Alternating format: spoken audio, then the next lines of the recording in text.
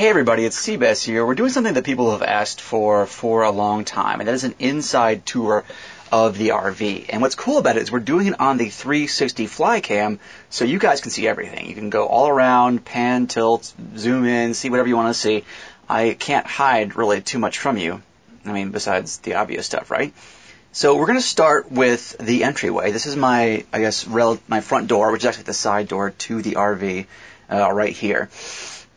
And let's go back into the living room / den / entertainment area. As you can see here, this is my desk. This is where I do most of my work, hang out, chat, conversate, have meals, so on and so forth.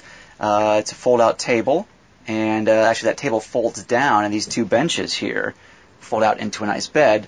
If you're on a road trip or whatever, I've never personally used it myself, but you can see it seats 1, 2, 3, 4, 5 if you count the captain's chair over here, and then 6 and 7 if you count the front coach area, which we'll show you guys in a little while. It's fun, spacious, roomy. But let's go up to the upper area here, which has I guess it's called like an attic in RV terms. And that is that right here for you guys to see. You can sleep 2 people pretty comfortably, actually. I've never used it for that, but I use it more for closet space.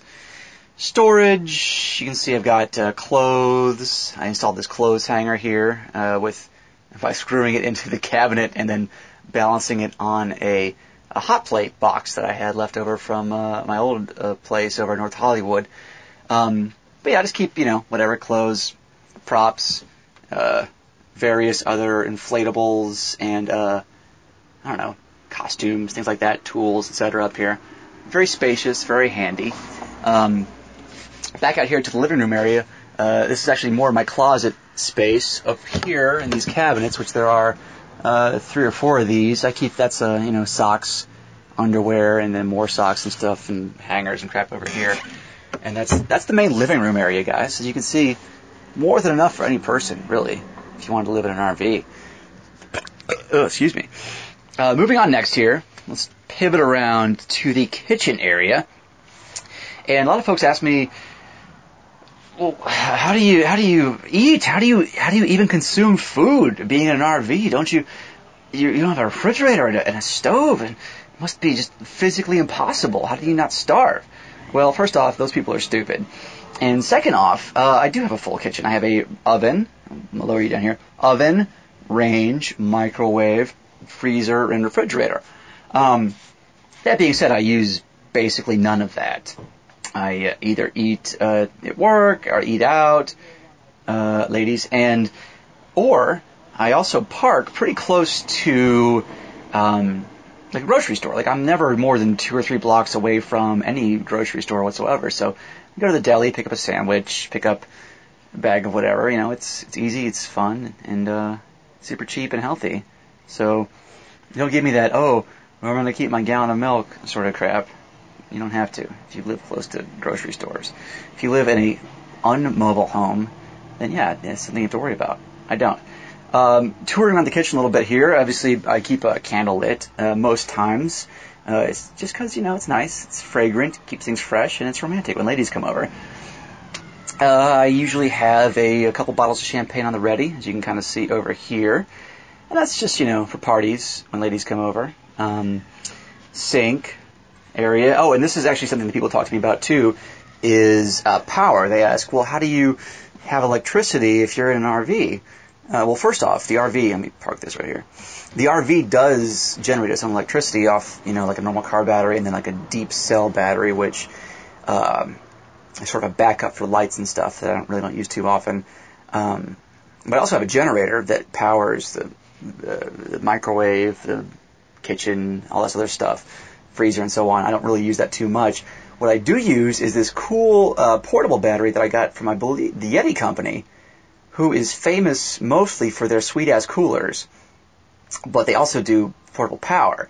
And this thing right here, it plugs into an outlet at work or wherever. It has solar. There's a solar panel option, which I don't really use too much. So every 2, 3, 4 days or whatever, depending on my power usage, I take it into work, charge it up, and I'm good to go with the power for a fan, phone, computer, whatever I need. It's quite convenient in that respect. So that's the kitchen sort of dinette area. And actually over here too, I have sort of a pantry. You can see my pantry stock, just in case I get hungry at night and there's not stuff around, is mostly soup-based, because that keeps. And over here we have shoes. This is basically a shoe closet for sneakers and whatnot. Oh, and I do keep the fridge and freezer stocked, but not full of fridge and freezer stuff. It's mostly booze oriented. So we can see here. Watch out, it's swimming at you. Booze, drinks, so on and so forth. Nothing too special. But moving on toward the back of the RV. Here we have an additional closet space, which is dress shirts, jackets, suits, stuff, and so on and so forth, as you can see there.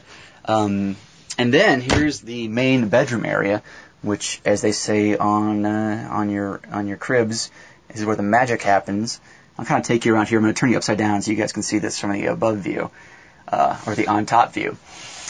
It's pretty straightforward. I keep it blacked out, like a lot of people do with their bedrooms, so you can kind of nap and have a nice quiet time whenever you want to. And it's between a full and a queen, I think. It's a custom mattress, because there's a little corner tied off here on the end, so you can kind of get into it and out of it more easily. But no, it's very comfy, cozy, fits two very easily. And as you can see here, more closet space area. This is, I think, extra towels and stuff. This is kitchen stuff. Knives, forks, bowls, stuff like that. That helps you orient yourself. That brings us back to the bathroom area, and here we have my main sort of bathroomette, I guess, whatever they call that area. There's a sink, which does work. These sinks do work. You have to plug in from a hose outside, a camping hookup, or whatever hose. I don't tend to do that. I go with ye old jug of water and Germex hand sanitizer method. You have a vanity, and in there is, normal toiletry stuff. Oh, crap. T-shirt, toothbrush, deodorant, etc. And something I get a lot of questions about is the bathroom. So let's go in there. And we'll stay upside down for this one. But again, it's a 360 fly cam, so you can do whatever you want. You can rotate it around. This is the bathroom.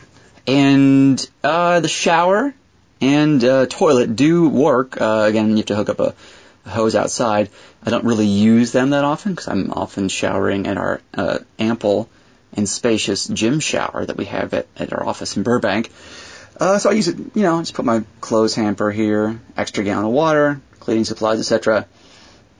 And there's a toilet, which is used primarily for number one. Occasionally in, emergencies prevailing for number two. But either way, it just flushes right out and it's no big deal. I mean, come on, guys. How hard is this? Greg asked last week about smell. And not really an issue because, number one, the toilet seals up from the tank downstairs. Number two, I use these little pods that are designed to eat up the microbes and the bacteria that would develop in such cases. And number three, I'm going to turn you around here again. There's a vent outside, which I leave open all the time, and which has a cool-ass fan. See that? Just in case, things get really nasty. So that's pretty much it. That's the RV. That's it's really the future of living for everybody, I feel. I kind of feel that people will adopt this and realize that it's the way to go. It's cheaper, easier, less of an impact on the environment. That's pretty much it. Oh, we'll do the cab here real quick. It's basically the front of a truck or van. It's not that special. There you go. So there you are. It's nothing special. It's a Chevy, I think it's a Chevy E350 chassis. So basic truck, nothing too special. So that's it. That's the tour of the RV. If you didn't see as much or you want to see more in person, I'm happy to provide personal tours to ladies anytime you like. So just hit me up and we'll do it. See you guys.